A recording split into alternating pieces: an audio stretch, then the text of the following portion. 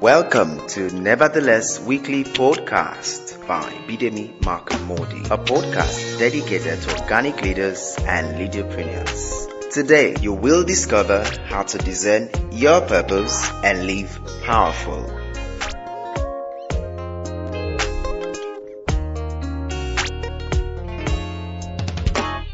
Hello, welcome to Nevertheless, a show dedicated to organic leaders and leaderpreneurs. My name is Bidemi Mark-Mordi. Did you miss me? Sorry we didn't have a brand new episode last week. It's for a good cause, I can promise you. If you remember the last episode that we aired, I was talking about Kingdom Man Conference, and my husband was hosting the Kingdom Man Conference, and so all of last week was really busy preparatory to the conference. I come back to give praise and glory to God today that the conference went excellently well. Men came, they were blessed, their lives were touched, and we're already getting some loads of feedback, and we're trusting that God will take everything that He started last Saturday in the lives of the men that came and complete it to the glory of His name. So on today's episode, what will we be talking about?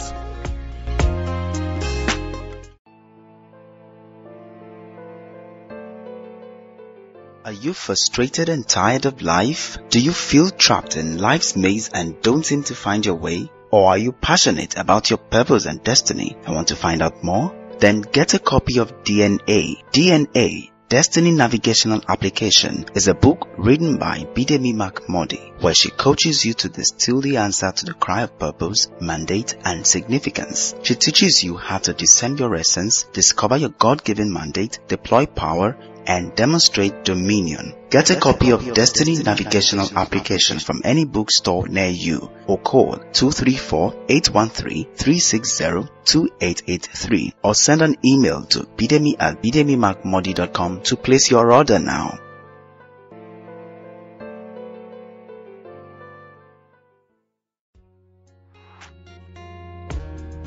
I'm struggling with a title for this episode, but I'm sure that by the time we're done, we'll find a title. The meat or the focus of today's episode, however, is how not to allow the details get in the way of our living a life of purpose. Because I've heard a lot of people say, okay, now I know that, let's say for instance, now I know that I'm supposed to be the one who flies to the moon. However, how do I do it? A lot of us are too enamored by the how, that somehow we never get anything done.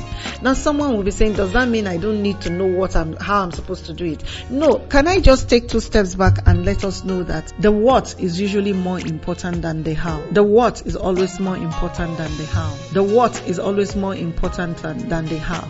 I had to repeat that over and over again because I need you to get it. You need to understand, every one of us needs to understand that when God calls a man, or when God ordains for a man to walk in purpose, remember that this ordination is of God, and He's the one that determines what it is that He wants us to do. Once you are clear what it is that God wants you to do, then it is almost counterproductive to begin to think how you will get it done. Am I making sense? Maybe I'll explain, and I will explain trying to use somebody, maybe a few analogies or illustrations here and there. But before we go into the details of what this means, I'll be right back.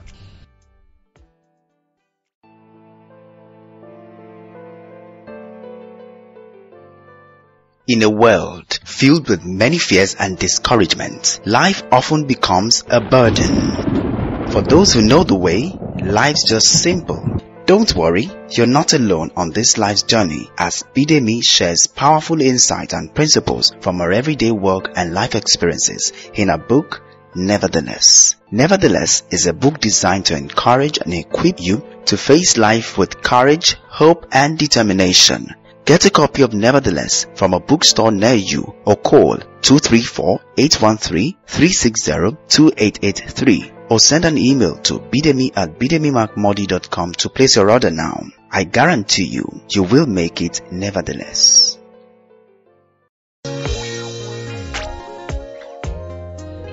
Hi, This is still Nevertheless, and this is a show for organic leaders and leaderpreneurs. So I was talking to you about how sometimes we allow the details to stop us from living a life of purpose.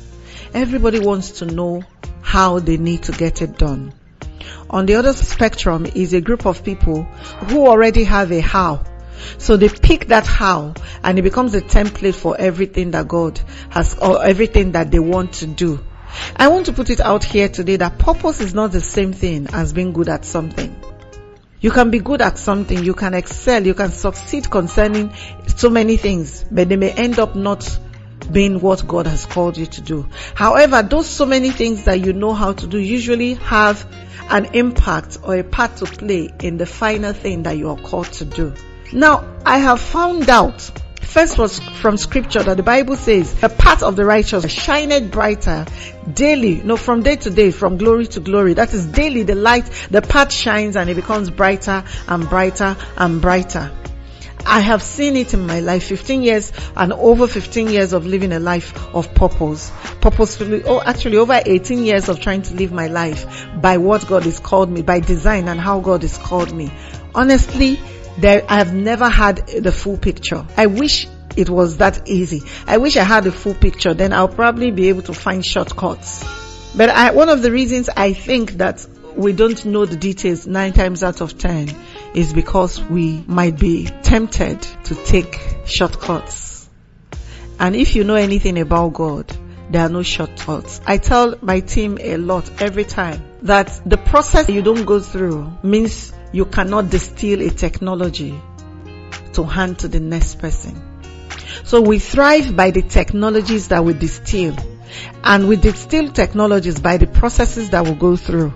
And if God showed us a template from start to finish, then we don't need those technologies anymore. So sometimes He keeps the details under the wraps and He lets us go one step after the other so that we can learn the process and apprehend them to the extent that we're able to teach other people.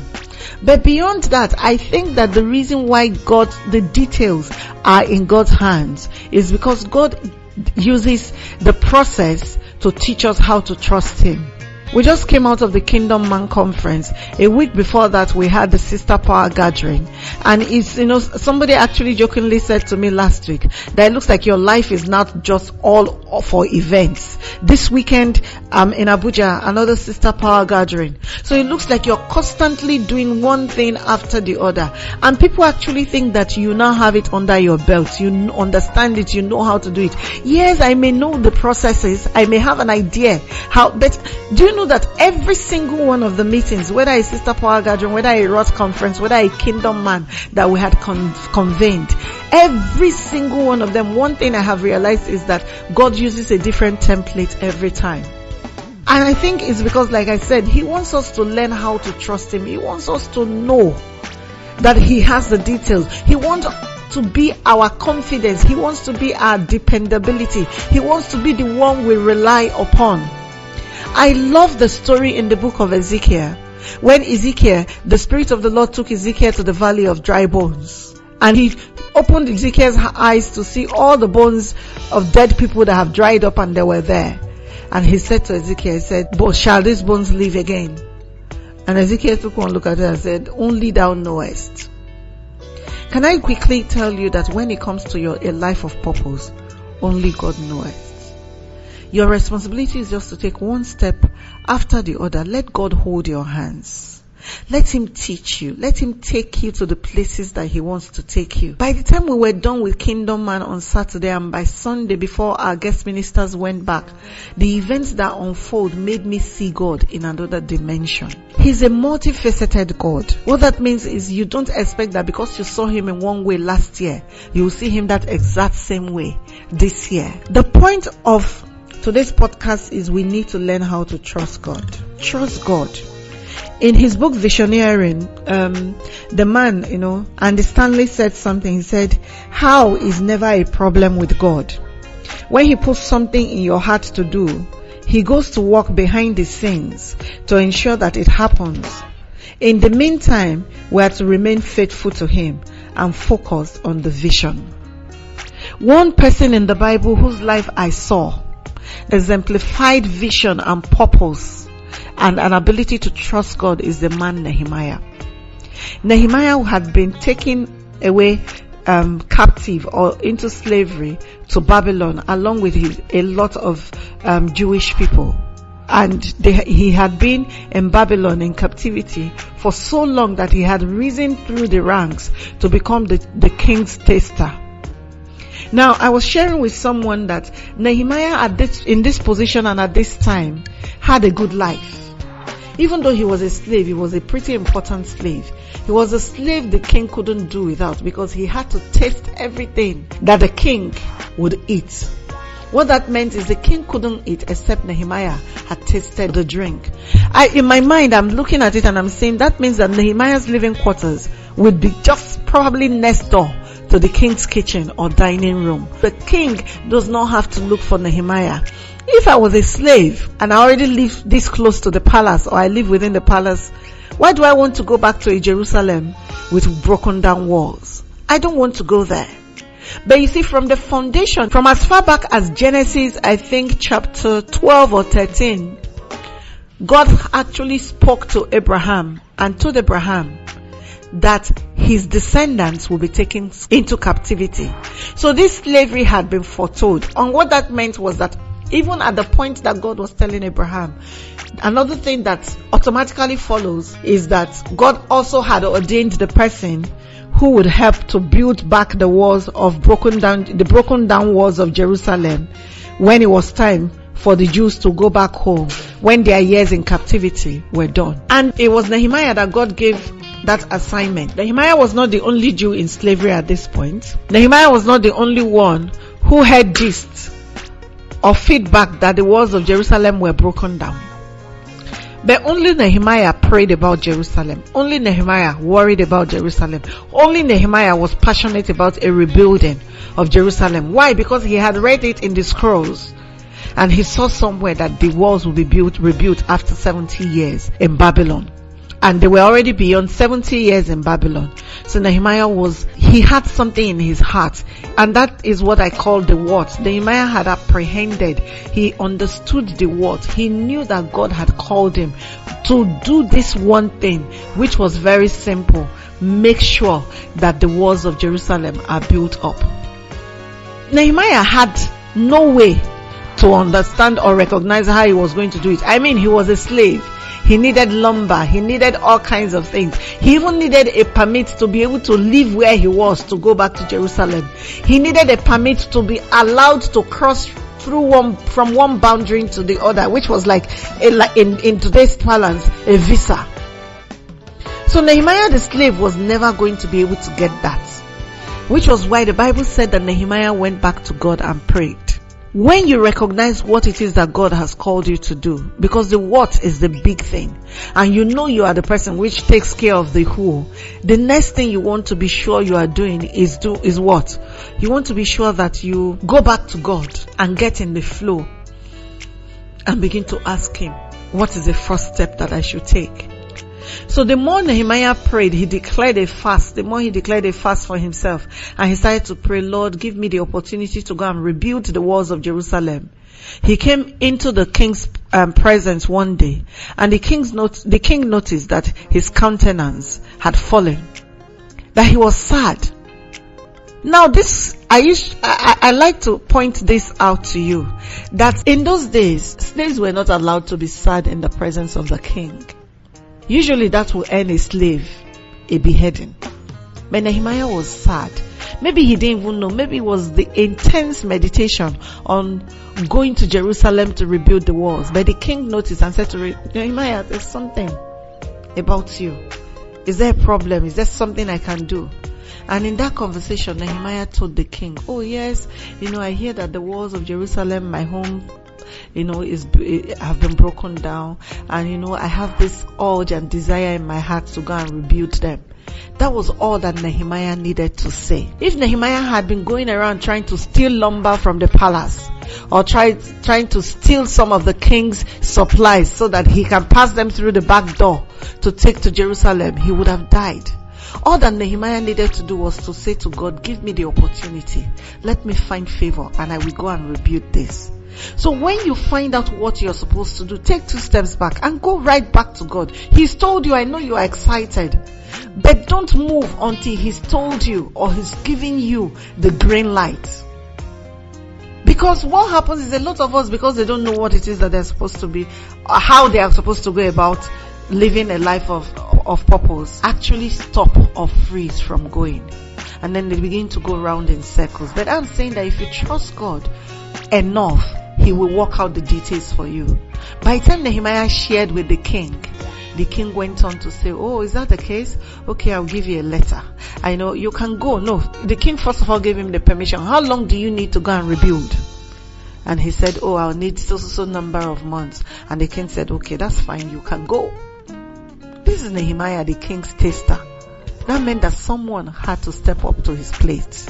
But the king was willing to let him go. That was the first detail that needed to be worked out. Because remember that even if Nehemiah had all the lumber, the same way you have all the skills that you need to do what God has called you to, except you know what God wants you to do first, you may deploy your skills and still not get the results that God wants you to get. So the first thing that Nehemiah needed was not to gather people in Jerusalem and say, oh, we need to build the wall. He needed permission to be able to leave the palace. And only the king could grant that. And Nehemiah did not have the guts to go to the king by himself to say, I want to leave. But God worked it out in such a way that he could present himself before the king. And the king gave him permission to go. And immediately the king gave him that permission, things began to come together for Nehemiah. Nehemiah now knew that if the king had given him the permission to go, he could actually come back to the king to say, talk to your provinces, let them give me lumber, let them give me wood, let them give me all the material that we will need to rebuild the wall. And Nehemiah went and to the king, and the king did not only just give him the letter, the king actually, I think, gave him his signet ring, so that, stamped the documents with his signet rings, so that Nehemiah would not have anyone stop him. Because once they see a document that has the king's signet ring on it, it means that whoever it was comes in the power of the king, in the authority of the king. So Nehemiah could go to the provinces and their rulers and say, the king said, give me 60 whatever tons of lumber. I don't know what it was, but he got everything that he needed. And Nehemiah made it to Jerusalem. What am I saying? What's this podcast about? I'm saying that God works out our details. I'll be right back.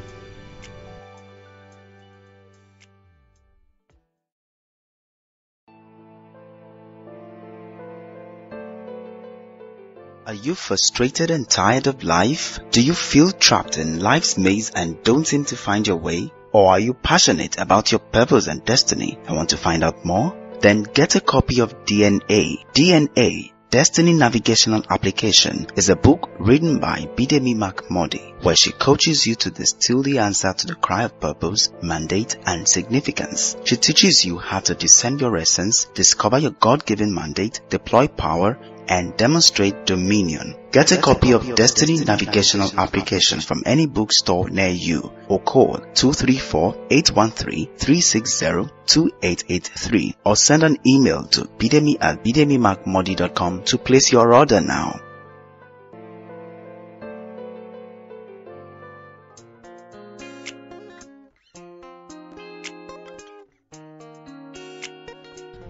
Welcome back. If you've been following, you know that by now Nehemiah had made it to Jerusalem. The lumber, he'd received permission from the king to go. The lumber and all the other building things that he needed had been given by the provinces. And Nehemiah was in Jerusalem.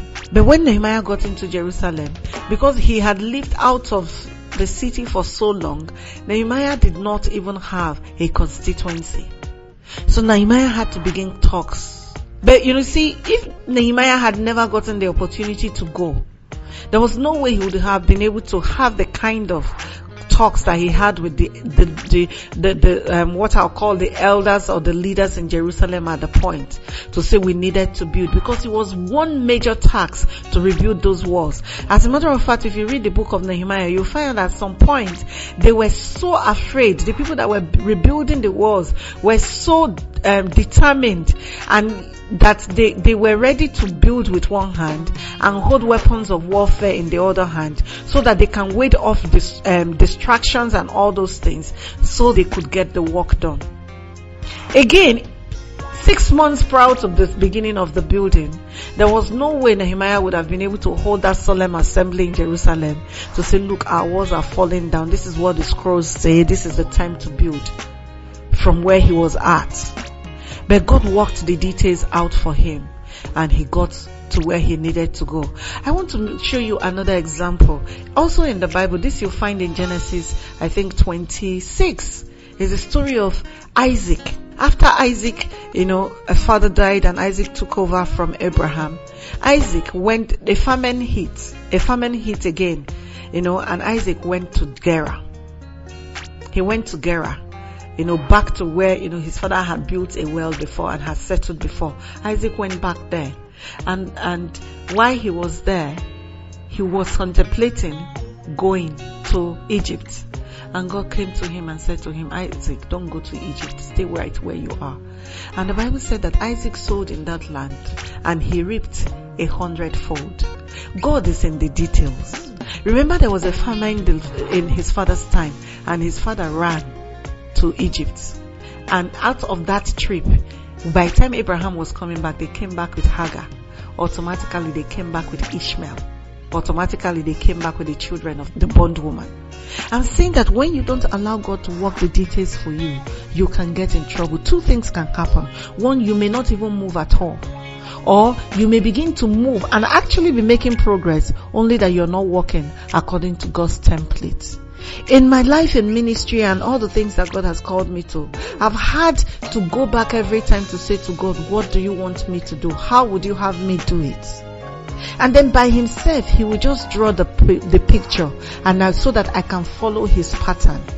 When they needed to build the tabernacle in the days of Moses, God gave the pattern. When Noah needed to build the ark, God gave the pattern, the measurement. Everything was given by God. God's responsibility is the details. Your responsibility is to be available. What I'm trying to say to you is, don't never allow your inability to know what the next step would be rob you of taking the step you already know. God is the one who works out the details for living a life of purpose. He's called you to build a university, but the details are in his hand. You can't build a university today, but you can begin to teach the children in your church. It begins from there, really small, I know, but the Bible says, do not despise the days of small beginnings. One of my team members was telling me how God has called him to a worship ministry. And he had been thinking that, he needed to rent a huge venue, fill the hall, look for big speakers, and that's, before he can have an event. And this month, the Lord came to him and said to him, just go and start with your wife and 2 children in your living room. And so this day, in the last 4 weeks or so, every Friday, himself, his wife, and whoever would care to join them, they have a worship to God, a worship altar before God. Now, it's small. Maybe nobody else but myself know about it, and because I'm sharing, you know about it. But that is the seed of greatness, and that's how it begins. So rather than be so carried away with working out with the details, why don't you just take a step and trust God? Because let me tell you, all those things that you're trying to do, all the planning that we try to do because we want it to be perfect, speak volumes about how much we don't trust God. If you trust God, you will go. Moses got to the edge of the Red Sea before God said to him, strike with your rod. Joshua got to the edge of the Jordan before God said to him, let the Levites who are carrying the ark step in. And the moment they stepped in, Jordan rose in a heap. I also want to quickly remind you that everything that is God ordained is usually so much bigger than us, that if we even understood the magnitude and the details, we may not do it or have a heart attack just trying to understand it. So God also gives to us in bits and pieces so that we can live for him, and so that when we are done, when people come to us and say, well done, you can quickly give the glory back to God, because living a life of purpose is so that you can give glory to God.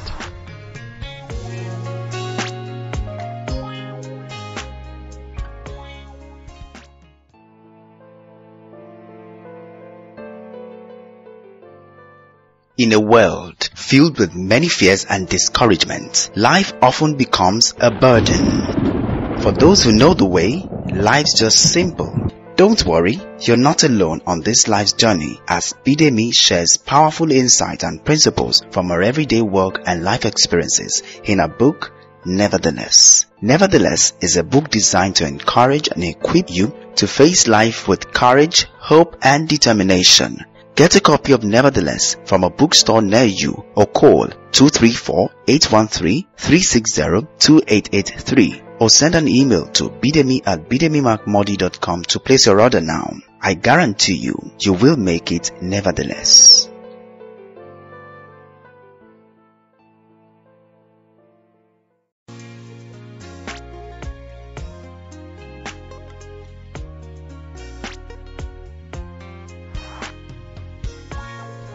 Welcome back. I want to stop here, but I want to quickly backtrack and do a short summary of what it is that I have said today.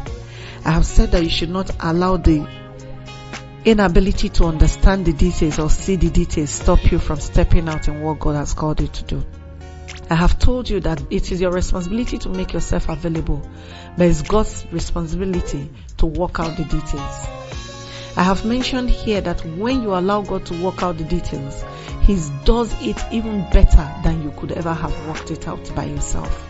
When you allow God to work the details, then He helps build your ability to trust Him and be confident in He who has called you. I have also told you that when you do your best to work out the details before you get to the next Red Sea, then you are actually announcing without saying anything that you don't trust God. God's responsibility is the detail. Your responsibility is to understand, know the what, and step out. So should you be out there listening to me today and you know what God wants you to do, but the how is the reason why you have not stepped out, I want you to take 2 steps back. After you have prayed to God and He's giving you peace, do the easiest thing that you can do. And I can guarantee you that God will comfort and He will work out every other thing. Check out Joseph.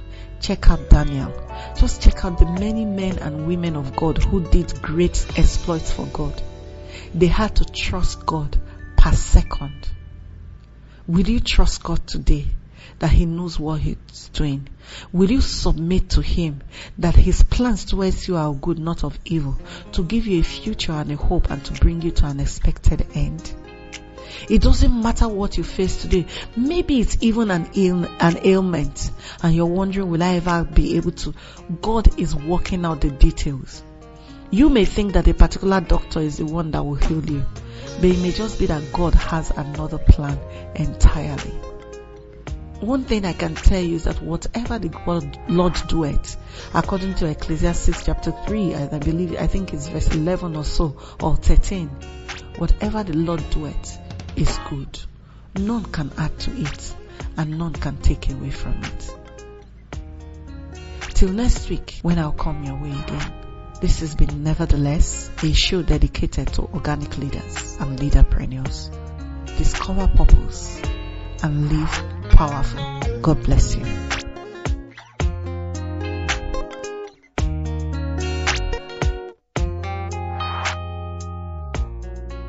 Thank you for listening to today's podcast by Bidemi Mark-Mordi. We would love to hear from you. For more information and resources, visit www.bidemimarkmordi.com. Don't forget, when you discover your purpose, you will live a powerful life.